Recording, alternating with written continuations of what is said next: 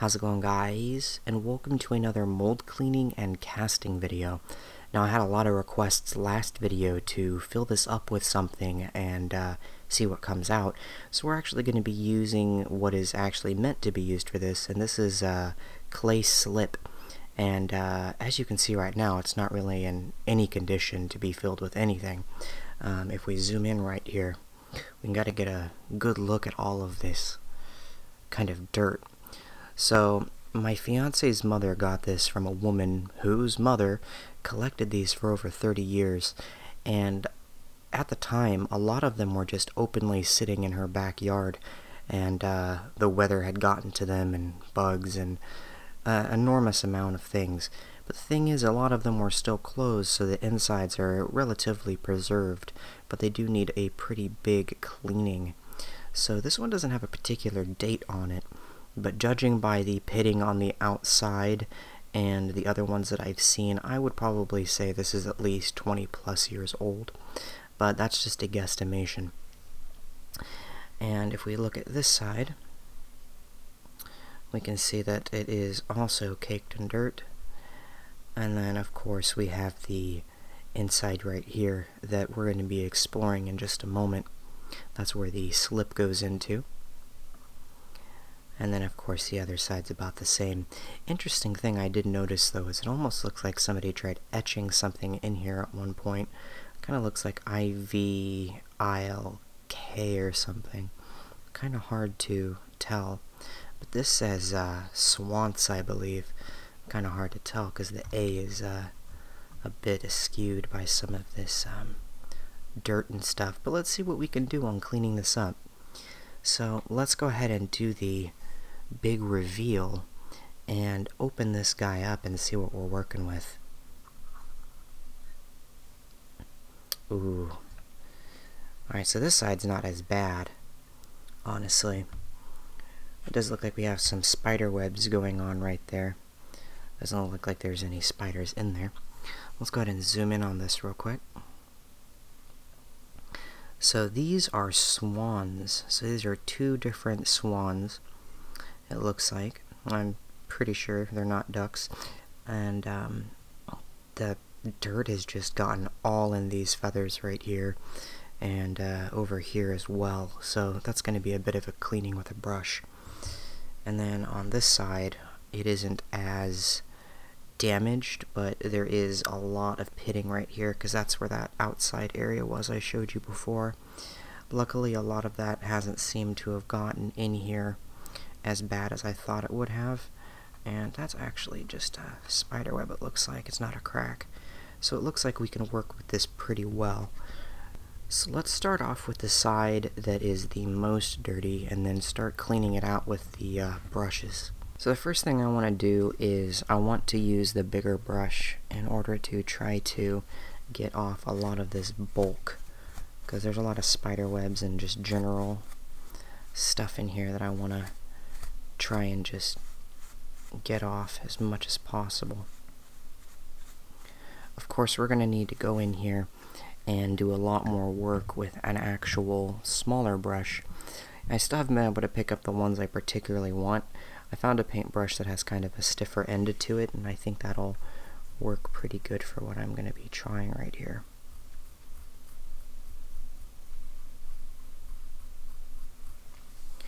If we zoom in right here, we can see it's doing its job, but it's still very, very minute on its kind of work that it's doing. It's not like taking it all off, you know. It's going to take a little bit to get all of this clean, because remember, we're going to want all, look at this, look at that, we're going to want all of this completely cleared out of here, because any kind of lump or any kind of thing in here, it will deform the design of the actual mold. So if we had like a chunk on the beak right here, we would get a deformed beak. So we're going to really want to get as much as possible out of these cracks. And it's hard because you can't really use water on these, because these are designed to absorb the moisture from the clay and adhere so that you can get those designs out. That's what it's meant for. So if you put water on here, it's just going to absorb the water. It's not going to really help you out too much. And then that would make it to where you can't immediately put the clay in after, because you'd have to wait for it to dry. As you see right here, this little tiny section we're actually getting, we zoom in right there, this section right over here. Sorry if I'm bumping into my microphone right there. I'm not used to this secondary setup yet, and my boom arm, or my microphone arm I normally use, is at my main one, so I have my blue snowball clipped onto this table. So it's just really hard to get into these little tiny cracks. But the cool thing is if the first time that you fill this with clay, you're actually going to be able to get some of this stuff out of here.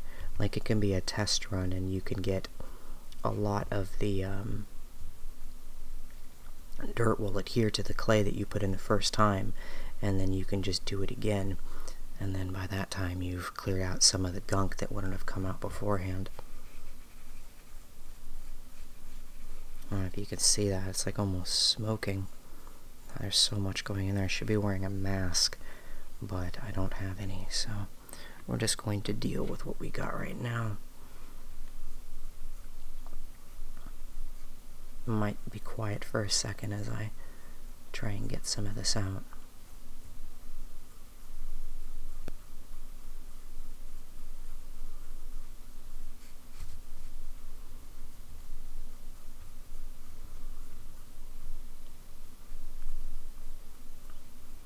It kind of feels like we're uncovering like a dinosaur fossil or something.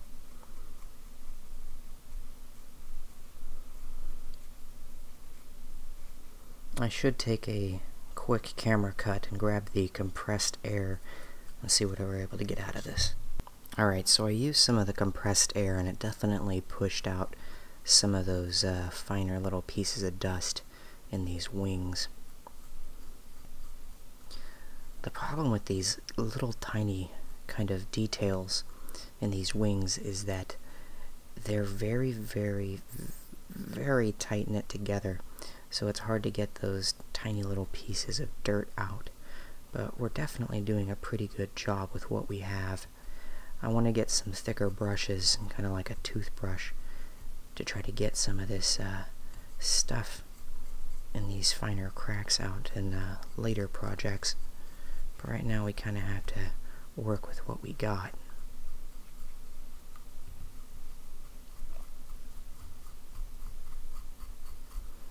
You see, rubbing the brush on here does absolutely nothing. It's so far on there. This one over here doesn't seem to be as bad. So hopefully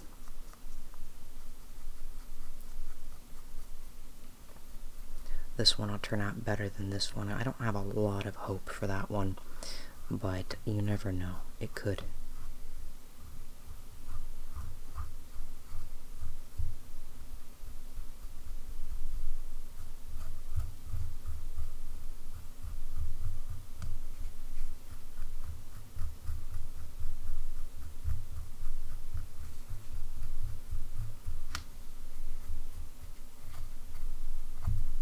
There's quite a bit of dirt trapped right in here.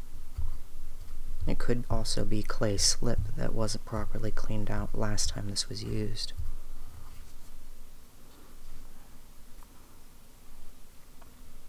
We still got quite a bit of dirt in here. So that looks significantly better than it did before. It's definitely not perfect, but it is pretty good. I also have these, which are sandpaper, and they're good for removing, you know, larger things like these kind of black spots that we have going on right here. You can use the sandpaper to get rid of it. You want to be careful on how hard you rub with this. Like, I'm rubbing very lightly. in order to get these tiny little black dots off right there. You see, just kind of rub very, very gently.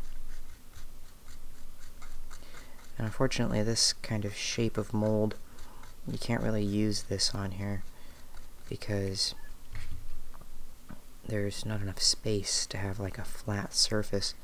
Like right here, of course, like if we wanted to get rid of this thing, we could just lightly move the sandpaper on it. We could start to lighten it up. But there's not really a point because the slip isn't going to go on there. The slip's going to go through these holes right here and then fill the inside of this. And as much as I would like to get the rest of the dirt out of these smaller portions, there's no way that we could use this without permanently ruining the design on the wing. And as for the other side, this is the side that I think is going to come out the best. We have some spider webs in here, it looks like. Let's go ahead and pull these off. It looks as though this side has been preserved infinitely better. Like, go away. The actual indentations of the wings are very prominent. I don't know if you can see this. Like, the shadowing on it is very, very prominent. I'm kind of confused to why one side is so much better than the other, given the fact that they've been clamped together. But maybe the side is just, maybe it's slightly curved out. Maybe they're turning their heads. Because I did notice that this head right here, it is pulled out a little bit more. Because, you know, all the designs are kind of inverted. So you can't really tell all the time, like, you know, unless you're seeing in 3D, how this is going to come out once the slip is put in. But most of this is like just kind of superficial dust on the top, not really anything that's going to dramatically affect. But I am going to go in a little bit deeper in some of these grooves and try to get out a little bit more of this dust. But this big brush helps for, you know, just kind of the generalization of some of these, you know. Oh, maybe that is a crack. Oh, no, it's not.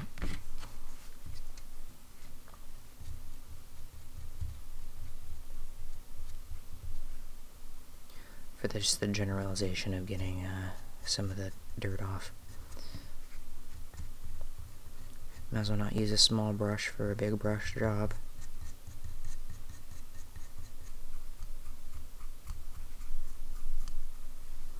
And then we're gonna use the compressed air. And there we go. I think this is pretty decent for the tools I have right now. I really, really wanted to get it a little bit better. But, I mean, there's only so much you can do.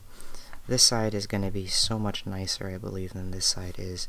But this side is just so much more physically deteriorated than this side. Like, if you... Let's just try to see if we can zoom in on that again. This side right here, you can see just like the lightness and the kind of rounded fadedness of the wing design. And over here we have this kind of crisp look to the wing design. So it's probably going to be half and half, half really nice looking, half really not.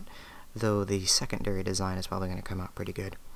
I don't have any, I don't know, bad stuff to say about this one on this side. But lock it together.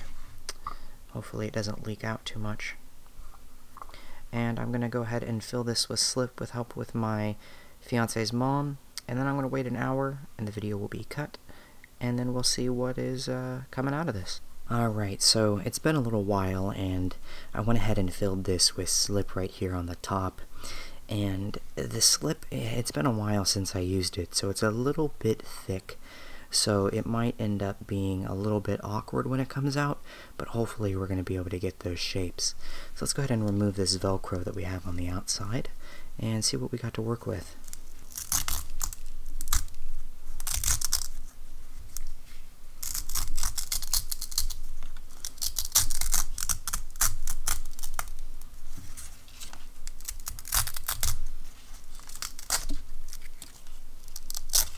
There we go. And then I probably can just slide this one off without having to actually undo it. There we go. Kind of kept its shape, kind of interesting. This has been in here for about an hour. It was suggested to me to leave it in here a little bit more, but I really think we're going to be able to see the general shape now. So let's go ahead and lay this down on its side and see if we can wiggle these apart.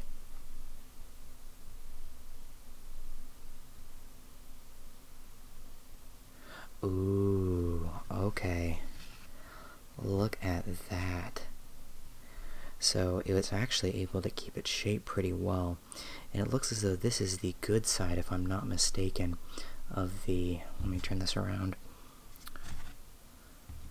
of the bigger side, the one that I said had the nicer, let's kind of zoom in on that real quick, the kind of nicer kind of indentations.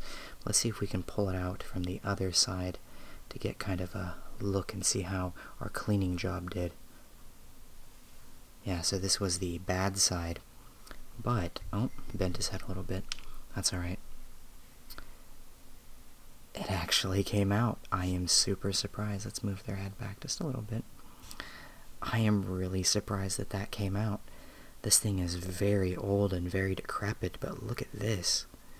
This can actually be fired and turned into a solid object and painted and everything.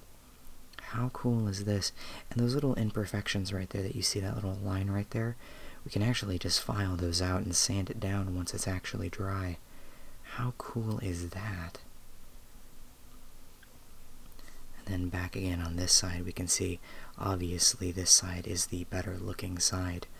But, I mean, honestly, I have an entire gallons and gallons of this stuff. You could mass produce these things right here. So let's go ahead and set this to the side. I'm gonna see if we can lay it back in its little thing.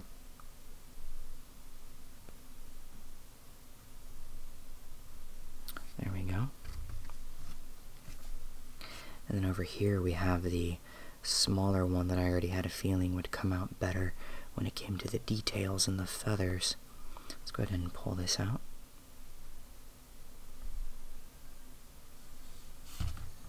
Popped out of there pretty well. And if we zoom in real quick, we can get a really nice view of the feathers right there. That is so cool. And of course it's still very dry and, I mean, it's still very wet and very malleable, so we don't want to fiddle around with it too much. And then here's this side as well. And all of these edges right here can be cleaned off, of course, and, you know, as I said before, you can mass produce these things. It's very impressive how old this is and how well this came out. But yeah, really, really, really am impressed with this. And thank you guys for suggesting me to go ahead and put the slip in there and see what came out. A huge shout out to my Patreons. Thank you guys so much for your support.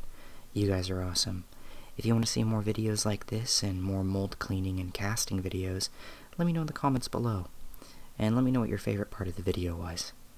And as always, I'll see you in the next video.